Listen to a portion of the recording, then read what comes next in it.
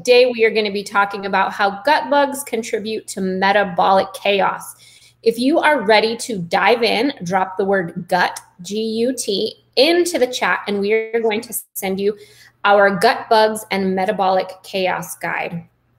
Welcome to the Health Coach Tip Tuesday show, where every week we share tips, tools, and resources for health coaches and professionals so you can confidently solve your clients' health issues and grow your career as a health coach or professional. I am your co-host and FDN Director of Course Enrollment, Piper Gibson. And as many of you know the man next to me, this is Reed Davis, founder of Functional Diagnostic Nutrition, and he is here to host with me and share his deep knowledge and expertise to help you out too. Welcome, everybody. Welcome, Reed. How are you?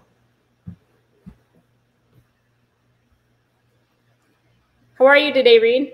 Another two. Good. Can you hear me? I can hear you now. We had a little glitch. Good. Okay. Well, there may be a slight delay in the sound, but I hope everyone can hear and hope I have something worth listening. You always have something worth listening to. And welcome to everybody who's joining us today. We would love to know, are you working from home? Where are you joining us from? If you have any questions, absolutely drop those into the chat and Reed will get to those today as well. So if you are ready to dig in, Reed, we are going to talk about how gut bugs contribute to metabolic chaos. So what I would love to start with today is, what makes a good host?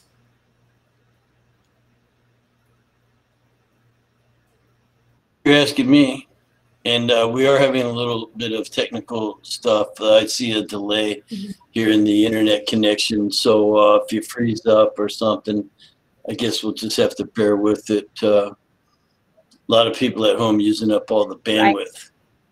Little rotten kids should just get their butts back in school, as far as I'm concerned. Absolutely. Hey, I'm just kidding. So, yeah, look, I mean, two things. One, what is metabolic chaos? You know, like that's our one diagnosis. I'm not a physician, but I've been a health coach before they called it health coaching. You know, holistic health practitioner, certified nutritional therapist, personal trainer, massage therapist, just everything you could do around a wellness center, except be the doctor, which means I've really done everything. And when people come in the office, something's wrong with them, or they wouldn't be there. And you can treat the symptoms. You can even run a lab and treat the paper. Sometimes people do that. My job's always been to go deeper, deeper, deeper, deeper, and deeper until you uncover or get as close as possible to the underlying causal factors. Most of the time, there are multiple causal factors, not one root cause, of most of the chronic degenerative diseases and conditions that we see. So they've been going on for a long time. And there are multiple symptom clusters and multiple causal factors. And our job as health coaches is to help a person straighten it out. So when we go to describe that situation, metabolic chaos is a pretty accurate construct that indicates that, you know, they have symptoms, but the root causes are so far upstream, you may never find them. But you can have an effect on them if you know what steps to take. And that's the good news. We can have an effect. And so we use holistic lifestyles and protocols that have an effect on every cell, tissue, organ, and system. That way, not only we're not diagnosing a specific condition, our one diagnosis is metabolic chaos, but we're also not treating any specific condition. We're just building health on a cellular level. Now, does that mean we don't want to run some labs and identify some healing opportunities?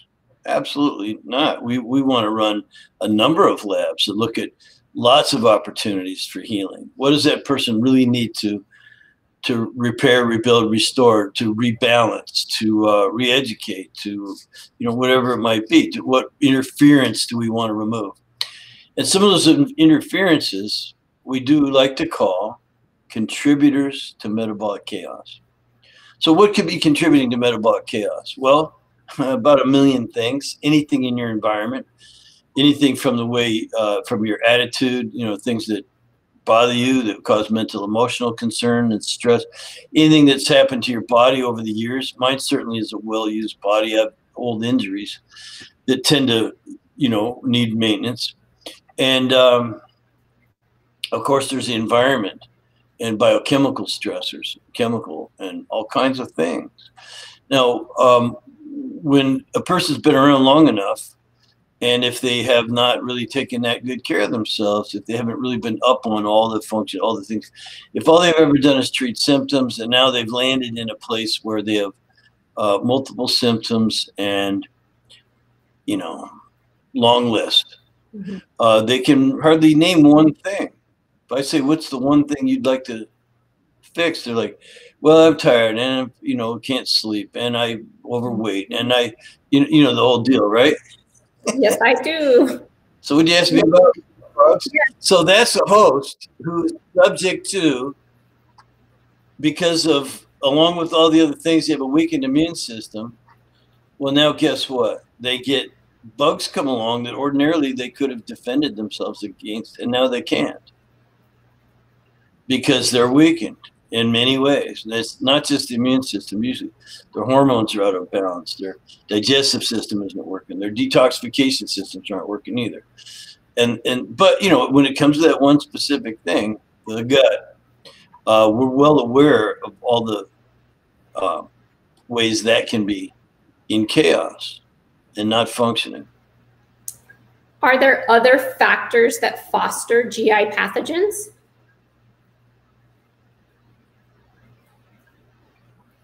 Yeah, exposure is one thing.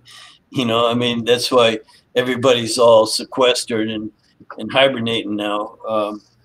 This quarantine thing, which is killing me, you know, I hate it. Haven't had a haircut in weeks. Oh my God, my hair. So,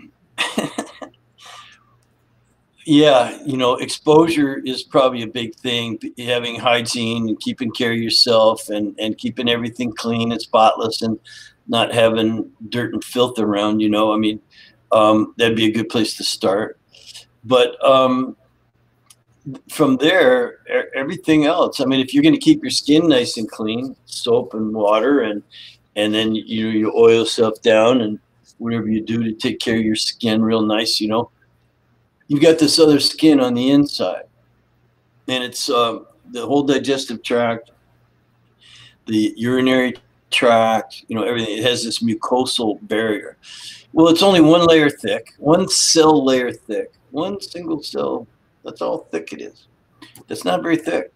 And yet it has to protect you from a lot of things, bad things that come down the pipes. Now there's all the chemicals and metals, you know, just a lot of stuff, but it's more the live things, the other animals besides us, you know. So we get these dysbiotic guts, we get out of balance. And then once you're out of balance, your immune system reacts and, you know, it can get weak. It can already be weak, again, as we were saying, doing all those other stressors and things. And then you're subject to these funguses and bacterias and parasites and even, dare I say, viruses. Absolutely. I like to pull out a cheesecloth, and I don't have any on my desk where I would, but I like to pull it out and, you know, show it to my clients. Like, in comparison to your gut, it's, you know, one cell thick, like it's very thin. And when they can kind of see that visual between the cheesecloth and what I'm telling them about their mucosal barrier, they're like, oh, that makes sense. It's just very, very thin. Now, it's important to note that it's not just a physical barrier. Right. It has a chemical barrier as well, that it includes these immunoglobulins, mostly secretory IgA, immunoglobulin A, and it's a secretory immune defense system that's real prevalent. They're little cells on the villi in your gut, for instance, that produce mucus, and there's other ways that these immunoglobulins protect you. There's other barriers in there too, the enzymes and the good bacteria even.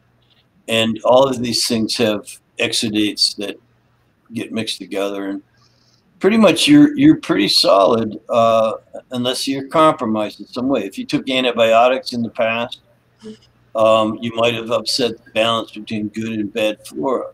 Well, the bad flora, it's kind of like you pull out the flowers and the weeds grow. You know, you're supposed to pull out the weeds and let the flowers grow. So the cheesecloth is an okay one because it can be a permeable, and it's purposefully permeable. It has to let food particles come through. It's supposed to keep out. That's why it's more of a chemical defense than a physical defense. I mean, it gets physical, but you got to look at both angles: the topography, physical barrier, and then the chemical barrier, if you want to put it that way. Yeah, absolutely. And I do explain that too. I definitely lay that out as well, that it's a whole process.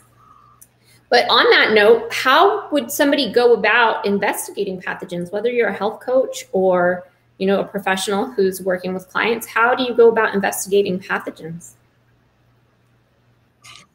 There you go. Test, don't guess. You know, we don't screw around in our business. We run tests. You know, it's like you can guess, you know, and I think sometimes the worst thing you can do is guess, because you know, I hear this all the time. It sounds like a parasite. Well, it sounds like that to you because that's what you're, you know, have been exposed to, and what education you might have, and you might even be right, you know. But we don't go by what it sounds like. Because it sounds like this, and sometimes you're wrong. I mean, it's just flat out wrong. Like, hey, you run a test, nothing. You run another test, still nothing. Then you start running, you know, as far as these pathogens goes. There's stool tests, there's blood tests, there's tests you can run, and they're good tests, and they tell you a lot about a person. But you can totally strike out and be wrong about what you thought it might be. You know, that's why we don't run one test in FDN. I want to look at that topography in the gut. I like looking at a challenge test we run for intestinal permeability. It also looks at the condition of the villi themselves. Are they shrunk up, you know, atrophied? Are they shriveled up, or are they maybe not shriveled up, but they're still too porous, you know, or just what have you? You can look at the gut in a lot of different ways. There's also going to your doctor, getting a biopsy. They'll cut little pieces out and put them under a microscope and things like that. There's lots of ways to go about looking at gut. So I don't just look for bugs. We look for the damage done. The damage done is what you need to repair. Bugs you can get rid of, you know, chase them away. But it just like in the part, if you're pardon the expression, in the ghetto, you know, if you chase out the bad people, the bums and what have you, they're just going to move right back in. You're attracting the rats and the whatever other filth is in there. You know why? Because you haven't fixed up the neighborhood. You got to patch and paint, replace broken windows. You got to really bring in businesses, bring in things that can thrive there, that will keep the place nice and tidy and neat. And that way the bums go down the street, someone else's neighborhood. Hey, I'm just kidding, folks. So what would we see? A lot of people working on themselves, you know, they read the internet, maybe they're working with a professional and things just are not working. Why do you think that the typical pathogen protocols or candida cleanses fail? Well, I don't know that they'll fail. You know, I mean, I think people are having very good success using natural botanical products to chase down some of these infections or infestations, or what could just be called an overgrowth for the most part. You can, you know, what we do is, what we say we do is we coach down those contributors to metabolic chaos. So you definitely want to enter some agents that would, you know, keep them from reproducing, kill them, you know, generally bust up the biofilms or whatever it might be that's forming there. But, you know, you can run into a couple things. One is continuous re-exposure from someone they're with, or you know, some depends on what the bug is, I guess. And the other thing would be just so weak and intractable. These things can burrow. They can mutate as well. Once like yeast can mutate and plant roots, and it can get really intractable. It's just it could take a long time, and generally people give up, they too soon, and they're not really doing a good enough job of restoring that neighborhood's ecology. Like I said, if you think you're just going to kill the bugs, probably not going to happen. But if you really restore gut function, remember that topography, bring the circulation back to the villi, restore the strength of the villi. Villi, those little teeny tiny fingers that help you absorb food and are part of your immune system, they have little tiny hairs on them, the brush border. That's usually the first thing to go. And then you lose the brush border enzymes. And I can go on and on about how digestion is affected. And, I'll spare you the details, but it really is quite an interesting environment, and you have to restore it all. Those villi have, blood supply, and you've got it, and those arteries are teeny, tiny little vessels. They're just little vessels. They're not really arteries. They're arterial in that they're bringing fresh blood. But then there's the venous part where they're pulling out, blood is returning, hopefully with some nutrients in it and not a lot of toxins. So all that can be upset. Now there's nervous system in there too, the nerves. There's also little other vessels that transport the large fat molecule, larger fat molecules, the larger lipids and things like so it's really complex, even though it's teeny and tiny. And it's sensitive. And like I said, there's only one layer of cells protecting all that. And so and there's little glands and things. It's pretty complex, and there's a lot of room for improvement, and it takes time. I want you to talk a little bit about symptoms being far removed from the cause, because I know a lot of people have symptoms going on that may not really relate to what's going on. So how are symptoms so far removed from what's going on in the body? So let's say somebody has a gut bug.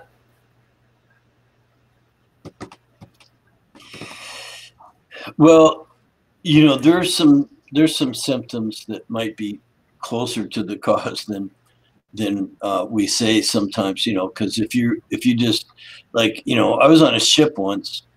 I woke, just by 10 o'clock at night after dinner, I just didn't even make it to bed time. It was coming out of both ends. I had virulent, immediate symptoms that were directly related to consuming some bad poisonous stuff, whatever it was, like either I was food poisoned or I caught a serious pathogen, some kind of bacteria. And it was coming out of both ends hard, and I felt bad. I felt like I was going to die, so there you go. There's a direct causal relationship between a virulent bug and symptom. But otherwise, you could have some of those similar symptoms or even the same ones for completely different reasons, very far upstream. And what's by upstream, you have a lot of things going on. You have all these various stressors outside you. You have all these stressors inside you. And there's that concept or construct, I like to call it, of metabolic chaos. Things just bounce around. You can be eating wrong. Eating wrong can upset carb metabolism. Carb metabolism can upset, you're talking about your blood sugar now. And then that affects your cortisol. So then your cortisol starts going up and down, and now that affects your secretory AGA and your immune system. And that affects, dysbiosis in the gut, especially if you're taking various things, and you might get a cold or flu and take some. So, there's just so many different causal factors going on. Now you've weakened the gut. Now, it's trying to return to normal, but if you're not getting the probiotics in your foods or just taking them with supplements, it can have a hard time reestablishing balance. And that's when the bigger bugs or worser bugs, I think that's the correct English. Yes, more worser bugs could come along. They can really kick your gut. They can. So you're saying everything's connected. Knee bone connected to the thigh bone. Awesome. So hello, Suzanne, Lisa, Hala, thank you for joining us today. If you have any questions for Reed, make sure to drop them in the chat. We are talking about how gut bugs contribute to metabolic chaos today. So Reed, do you have a particular tip or tool you would like to share as usual before we sign off for today? Yeah, I mean, I say get outside every day and get some fresh air, man. I start usually at 4 in the morning. This morning I started about 4:15. As it, did my bulletproof coffee, and I walked around my yard for just a minute. But then I came in. I worked for probably 3 hours, and then I went outside for an hour and I worked outside, and I feel so much more able to come back and do some more work. I don't know which one is work. They're both work, but they're both enjoyable when there's balance. So I would say balance probably is the key word for today. I'm clearing land and I'm burning stuff. I had to get a fire permit, and so that I could burn. I get just so I'm doing this outside work and man stuff. Girls wouldn't be interested. It's like chainsaws and things. Chainsaws can be cool. I'm just kidding, ladies. Yeah, so yeah, I'm out there with my chainsaw and my rake and burning stuff and pissing off my neighbors. And then I come back in and I kick some butt on the computer, sitting here, or sometimes I stand. I have a standing desk too, but balance is the key. Absolutely. We have a couple of questions for you today, Reed. For you, ma'am. Lisa wants to know if you can get vertigo from gut bugs. I've heard of crazier ideas, and I couldn't give you a direct link, but I would say that you can get vertigo from a lot of different things, and I'm not an expert in it. I used to do this technique.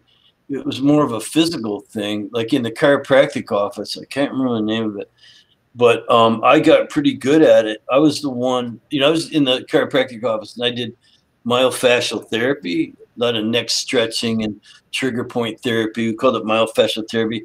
I'd release all these trigger points and knots in people's necks, and I did TMJ work. Sometimes I'd put on the gloves and go inside. I did some really advanced myofascial work, and before the chiropractor would see him. And I got good at this thing for vertigo, where you put the head in these different positions, and a couple times it just went away.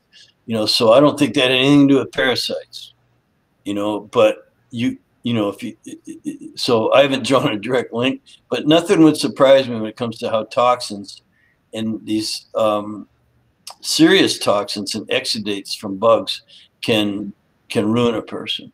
They can just go through a whole chain of whole different layers of your immune system, of the inflammatory cascade, the inflammatory storm, if you will, they have. And I wouldn't doubt that you could get vertigo from that. That's a direct link. I can't draw it for you right now. Scott wants to know if you have any tips for how to regrow villi. Yes, Scott, good question. And it takes time. There's the villi and the microvilli.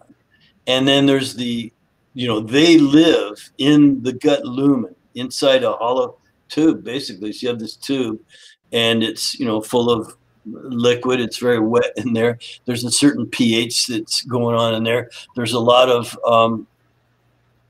bugs in there, friendly flora. There's some not so friendly flora. Both are important. Believe it or not, you don't want zero unfriendly flora. Why is that? Well, because to keep your immune system active, watching out for things. Hey, enemy, you got to have the guards out. So it's important for that villi, that environment, to be really healthy. And food certainly is really critical. Don't eat foods you're sensitive to, that you don't digest very well. And you can certainly knock down some of these more virulent overgrowths, and then restore normal function through, I think circulation is huge. I think it's a way underrated consideration. Obviously, you want the cells to be producing the mucus, the glands and things, and the immunoglobulins. Keep stress to a minimum, because stress raises cortisol. That tends to suppress this chemical defense that you have, this immune system of the gut. So absolutely, you can do it. And there are lots of agents. I hesitate sometimes to recommend a particular product, especially brands, because what I noticed in 20 years is that something that worked for your neighbor can do 3 things for you. One of 3 things. It will do the same thing for your neighbor. Hey, it worked on me too. Well, you're lucky, because the other 2 things are that it didn't do anything or it made you worse. So, but they're generally sort of tried and true, sometimes time-honored herbal things, slippery elm and marshmallow root, and these things. Using L-glutamine has been helpful. And certainly keeping, but a normal like food, you got to have vitamins, minerals, essential fatty acids, amino acids. You have to have your phytonutrients and your trace elements, and all these things are really, really important. You want to nourish. FDN is called functional function. It's diagnostic in nature. It's not medical diagnosis. It's just diagnostic, like you would run diagnostics on a computer or on a car. And it's nutrition, but it really means nurturing, nurturing every cell, tissue, organ, and system. So circulation, pretty important. When I was first learning to do this, I had a DO. He liked to have his gut repair type clients or patients doing like cayenne pepper, just spicy food, and it would get, it brings a lot of heat, man, brings a lot of circulation into the villi. And so there's lots of sort of tried and true things. So it's always a balance of removing the interferences, the contributors to chaos, metabolic chaos, and then coaching up function. How do you get normal function back and nurture these areas? Fantastic. And you have to feed them, and you have to rest them, you have to exercise them. So, wow, Reed, the questions are coming in. So, Lisa, I will give you a great tip and a piece of advice, is that I used to suffer greatly from vertigo. So I would recommend, one, you either find an FDN to work with who can help you look deeper at what is going on in the body, and it may be several factors that go together that are causing this metabolic chaos, or 2, take the course and work on yourself, which is what worked for me. I took the FDN course. That definitely helped with my lifelong vertigo. So Lisa, I totally recommend check out the FDN course or check out an FDN to work with for yourself. Susan wants to know if you can explain H. pylori virulence factors. So she says, please explain how H. pylori virulence factors could indicate how intractable an H. pylori infection might be. What else might these virulence factors suggest? Can you answer this question? Yeah, there's some questions about those. There's on top of the H. pylori that they're testing for, there's other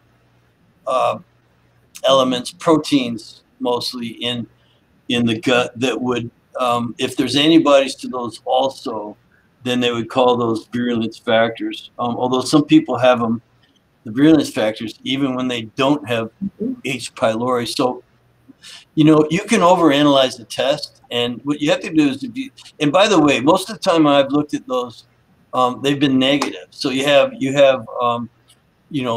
pylori, but all the virulence factors are negative. What you have to do is go back to the person. And you have to remember, we're not here to treat the paper.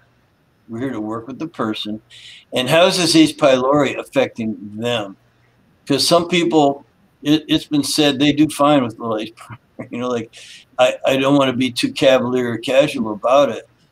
It is a pathogen. It's a bacteria, and it can get really bad. It can really be a primary infection, causing a lot of problems to a person. It can lead to other worse conditions like bleeding ulcers and all kinds of things. So it's a major contributor to metabolic chaos. We generally want to chase it away. As for the virulence factors, these are some proteins that have been shown to correlate highly with how sick a person might get. And but for me, I've run thousands and thousands of H. pylori tests without the virulence factors. And you always go back to the person and how are they doing?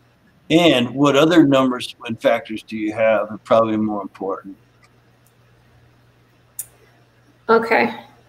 One more question. Hala wants to know, is it true that an imbalanced microbiome can cause a weird taste, not acidity, in the mouth when you wake up in the morning? No doubt. All kinds of things can cause that. And I wouldn't doubt for a minute that there's a lot of different reasons, including the balance of your microbiome. Yucky. Yeah. So, yeah, Susan, you're welcome about that. I hope that helps you a bit, you know, to not overanalyze some of these labs. There's a lot of bells and whistles on a lot of them. Now, that's, by the way, DSL, or I know Dr. Tom and the Rep Tom, and these are friends of ours. They're good to us, and we're good to them. We like their lab, and we use them a lot. I'm actually trying to have a meeting with Tom right now about having them drop a few things and save us some money, or at least add a few things that I'd like to see on the DSL GI map. I'd like to add 4 or 5 markers and have them drop about, well, at least that many, and kind of see if the price balances out, you know, because there's more on that test than I need to see, and that makes it more expensive for not a whole lot of, you know, I mean, you know, we just want some healing opportunities and nurture a person along, and don't overanalyze, and never, never, never, ever treat the paper. It has to clinically correlate with the person, or you're probably going to be doing no good and might be doing some harm. Yeah, absolutely. Well, thank you, Reed. Once again, I think it was fantastic. We've got some amazing questions answered today. If you are watching the replay, make sure to drop the word gut into the chat, and we are going to send you our guide on gut bugs and metabolic chaos. So drop the word gut into the chat. And thank you, Reed, for joining me today. And we will be back here next week, same time, same place. Thank you. And if anyone is near Lakeside and wants to give me a haircut, you can come on out. Thanks. All right, everybody. We'll see you next week. Bye.